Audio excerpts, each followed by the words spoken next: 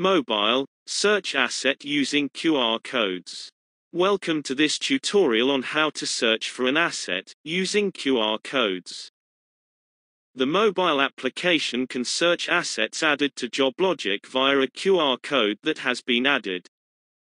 On the Tools menu page of the mobile application, select the QR code scanner option.